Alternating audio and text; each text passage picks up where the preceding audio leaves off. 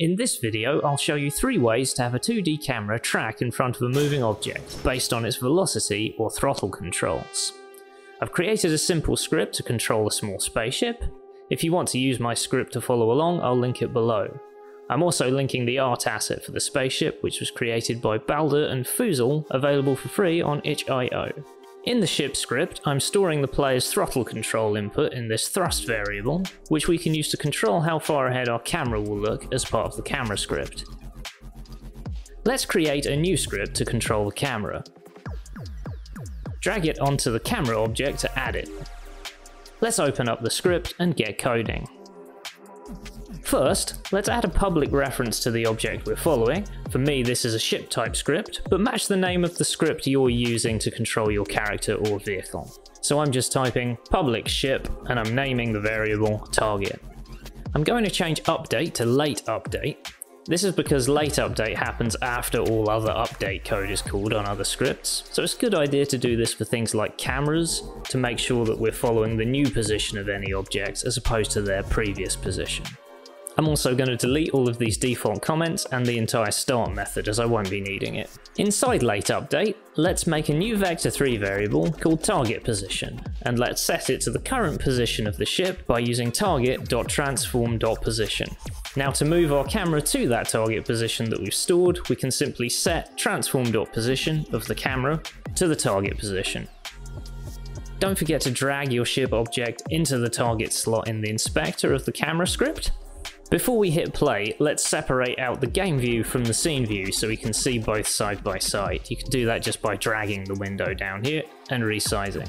This will be useful when we're debugging our camera controls.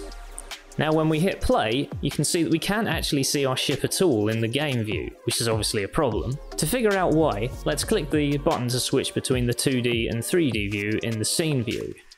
Now we'll be able to see the depth of our scene. We can quite quickly see that our camera is occupying exactly the same space as our ship. As a result, it's too close to see it. If we pause the game, we can move the camera so that the ship is in front of it, it comes into view. To fix this, we can make sure the Z position of the camera, or the forward position of the camera, never changes by setting the Z value of the target position to the current Z position of the camera using transform.position.z. Now when we play the game, we can see the ship in the game view now, because the camera is actually offset slightly in front of the ship. So now our camera's centered over the ship, but our goal here is to get the camera to move in front of the ship.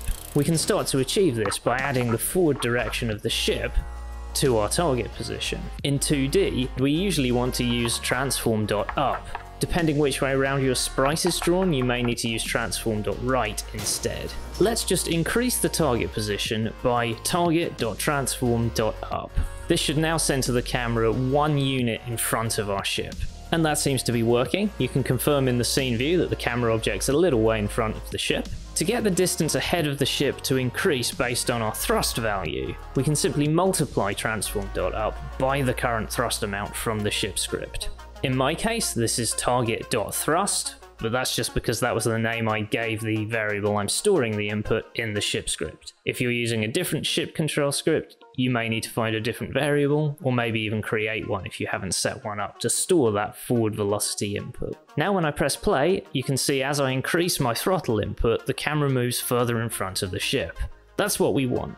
To change how far ahead the camera moves, we can simply multiply the offset we've been calculating by another value. Let's use a public float variable, and that way we'll be able to tweak it in the inspector later. I'll call mine distance multiplier, and I'll give it a default value of 3. Now I simply multiply by that variable in our line adding to the target position. Now when I hit play, you can see the camera moves 3 times as far ahead of the ship. And we can dial this amount in by changing the value in the inspector.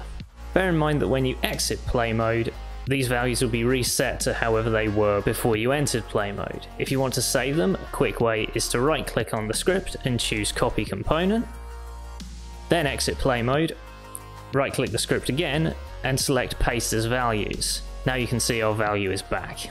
So right now our camera control is quite jarring and very abruptly changes as I press and release the throttle. One way to smooth this out is by using a built-in function called lerp. This stands for linear interpolation, which is just a fancy way of saying we're going to smoothly move between 2 values. and we can use it to smoothly change our camera offset. To make this a bit easier to do, let's move our offset calculation into a temporary vector3 variable. I'll call it target offset and simply cut and paste the calculation from our code into this line. Now we've stored in the variable the relative position from the ship that we want the camera to try and get to. To keep track of the camera's current offset between frames, let's create a private vector3 variable for the current offset. Now back in late update, we can finally use lerp. Type current offset equals, and then vector3.lerp. Now if you type an open bracket, our code editor should now give us some info on the values we need to enter into the lerp function. The vectors A and B are the two positions we want to lerp smoothly between, so in our case that's the current offset position and the target offset position. The third value T is a float number indicating how far between those values we want to be. Let's pick a really small value like 0.1 so we very gradually move between the two. Note that we have an error here because we need to add an F after any number with a decimal point to signify a float value. This is because C# defaults to a different kind of variable for fractions called a double, but all Unity functions usually expect a float, so we need to specify the F here. Lastly, we need to multiply our T value by time.delta_time. This is to make sure it moves smoothly regardless of frame rate. You need to do this with any value that does something over time during an update or late update. Now we just need to feed our modified current offset into the original line, adding it to the target position. Now if we enter play mode, we can see that the camera really slowly edges towards the target position. If we want to make how responsive the camera is adjustable, we can do this by adding another public float variable to the top of our script for the responsiveness. Now we simply substitute our hard-coded 0.1 for the responsiveness variable. In play mode, we can now play with this variable to make the camera as responsive as we wish. Don't forget to set it after exiting play mode. So that's the first method done. It works well if you have access to the input variables for your controller. Another way, which may be better for you, is to instead control the offset based on the current velocity of the rigid body attached to the ship. To implement this, instead of referencing our control script, in my case that's ship, let's swap it out for a rigid body 2D reference. If we keep the name as target, most of our code from before will still work. As we're no longer reading the thrust input, let's remove that from the target offset calculation. We're also not going to need transform.up either, as we're going to get the direction to move the camera from the velocity. We can simply multiply the target velocity by the distance multiplier, and this will get us both the direction we want and the scale we want. Let's hop back into play mode and see what happens. Because we changed the type of the target variable, we got an error here, so we need to reassign it in the inspector by dragging in the ship again. Our ship is quite quickly falling off screen because the velocity value is scaling our offset by a much bigger amount than before. So we can scale down the distance multiplier to get this to work a little better. Now you can see the camera moves ahead of the ship's movement direction regardless of which way the ship is actually facing. However, the ship is still falling off screen sometimes because the velocity is a little less predictable than what we were using before. We probably want to just limit how far the camera can go from the target. We can do this by using a function called clamp magnitude. To break down what that means, clamping a value is to limit it within a range, and magnitude just means the size or length of a vector, so we're going to limit the length of our offset vector. First, let's create a new public float variable for the maximum offset distance we want. I'll set this to 5 by default. Now, after our target offset calculation, let's set the target offset to a new clamped value. Set it equal to vector3.clampMagnitude, and when you open bracket, we'll see some suggestions again. The first argument is the vector we want to clamp, so that's our target offset, and the second argument is the maximum length we want it to have, so that will be our new max offset variable. And it's as simple as that. Now if we enter play mode, we'll see that our camera can't go more than 5 units away from the ship. It can be a little hard to see what our camera's trying to do now, because it might be trying to reach a target offset position that's outside of its maximum range. To make this a little clearer, let's add a debug line. This will show us the target position the camera's trying to reach. Before the line when we clamp our target offset, type debug.drawArray. Here we set the position we want our line to start from. That's going to be the target position, which at this point is the position of the ship, and then after the comma is the vector for the direction and distance the line should go, so that's going to be our target offset.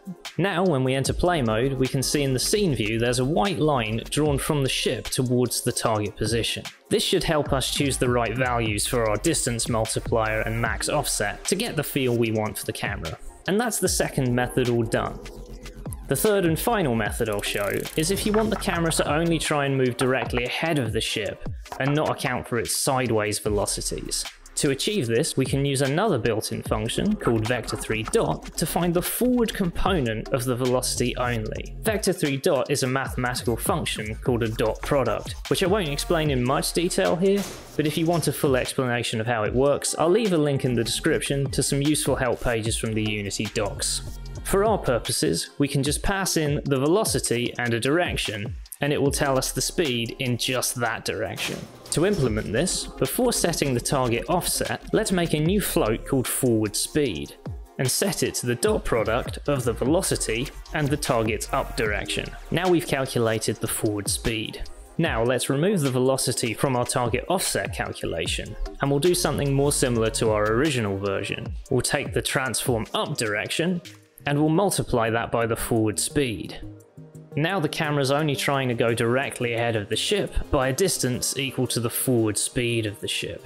To visualize this, you can see our white line in the scene view is only ever pointing directly ahead of the ship now, and isn't accounting for any sideways momentum of the ship anymore. And that's 3 ways to look ahead in Unity 2D. Please click some thumbs if you found this helpful, and if you have any questions you'd like to see me answer, let me know in the comments below. To see my next tutorials, hit the bell and subscribe.